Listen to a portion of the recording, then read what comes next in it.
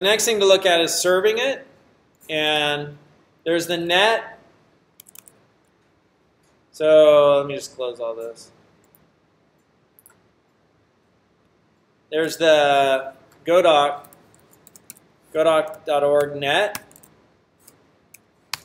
Like I said, economics and business, no comp sci. I didn't study that, and never took a networking class. But this is like a whole bunch of TCP stuff in here.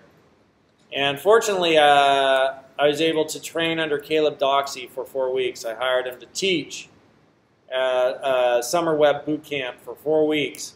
And Caleb put together some awesome samples of using that. And you could go to Goes to 11 repositories, and I think, I don't know, Summer Boot Camp, but I think it might also be Golang Web. I think it's in here. I'm just going to search it for Redis, because he did a Redis server. Couldn't find it. Maybe it's in Summer Boot Camp. Let me go look in Summer Boot Camp. And Redis. So here we go. So it's in Summer Boot Camp Redis. And so there's code in here about setting up like a Redis server and using like TCP, and so if we go and we look at this stuff, let me just that's Caleb. And so here it's like pretty cool, but we could come back a little bit and Golang 05, and that's going to be like in here 02, and let me just look at this. So chat server, TCP, a ROT13, a Redis clone, TCP Redis server. Holy shit, it's working. I like that. Let's look at day one and see what was covered day one.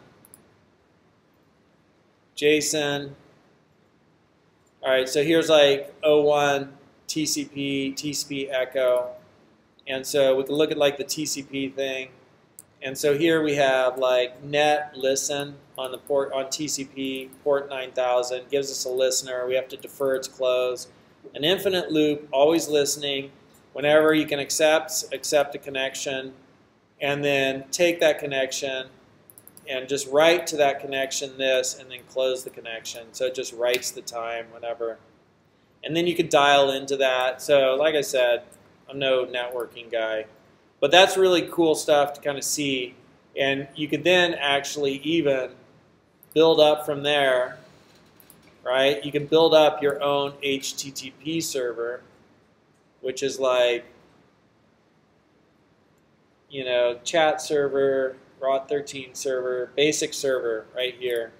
Caleb HTTP server, that's it. So I put Caleb's code with the prefix Caleb, and then me wonking around trying to get it work on my own. And so that's just HTTP listen and serve. But he builds it up with TCP through there. But you can check that out. So I just want to show you how to actually use it, but give you that resource. So here's an HTTP server. And it's used from package net HTTP. You set handle func, and then you set a route for your website. And you say which function to use when that route's called. For it has to have this signature, because handle func takes a pattern and a handler.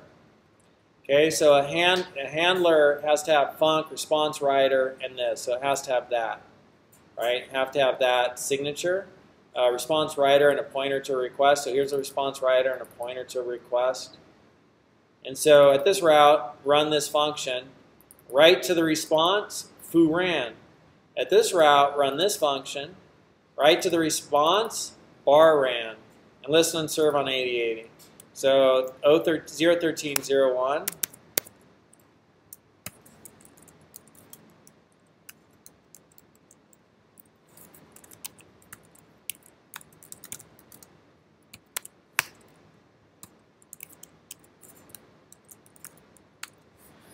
Foo ran. And if I go to route dog, bar ran. So really, you don't need much more to do really hacky, like let's make some web stuff. And then to deploy it, you could just deploy it to App Engine. And those code samples are in my GitHub. Goes to 11. Golang Web Dev, they'll be there soon. That's my new one. My old one was Golang Web. So deploying it to App Engine, using App Engines right there, and so you just deploy it. Or you could set that up on like DigitalOcean on a Linux box, which on my YouTube channel there's videos that show that. So that's like the end, I think.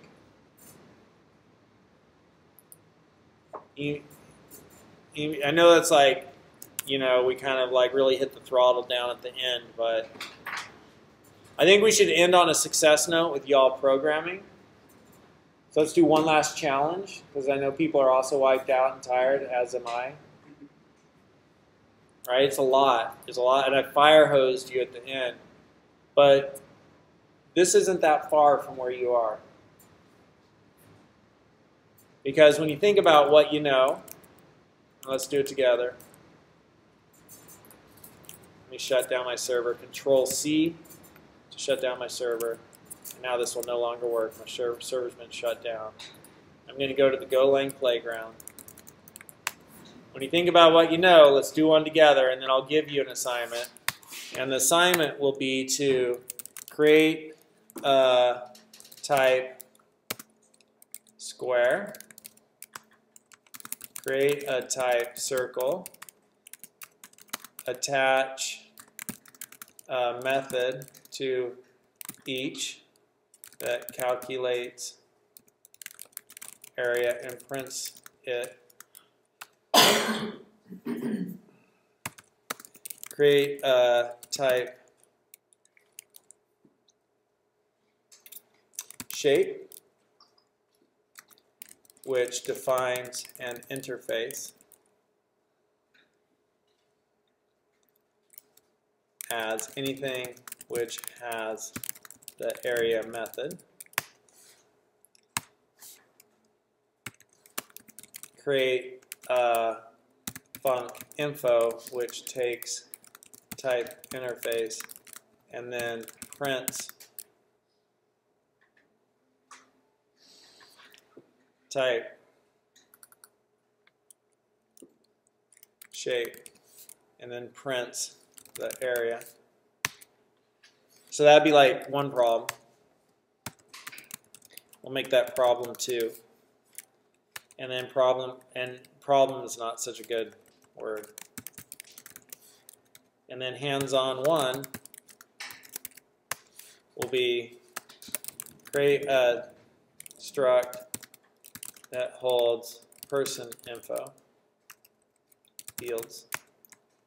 Create a struct that holds secret agent fields and embeds person type. Print, create variables, a variable of type person. Create a variable of type secret agent. Attach a method to person pspeak. Attach a method to secret agent sa-speak. And now create a variable of type person, create a variable of type secret agent, print a field from person, run at pspeak attached to the variable of type person.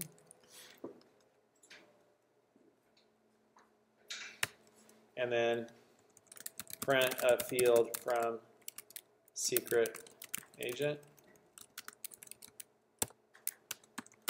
and run sa-speak attached to the variable of type secret agent. We could even do run pspeak attached to the variable of type secret agent. Is that too much for you guys just want to call it? Just you calling us happy endings? Well, I think that this isn't too far from your reach. So this would be the last hands-on.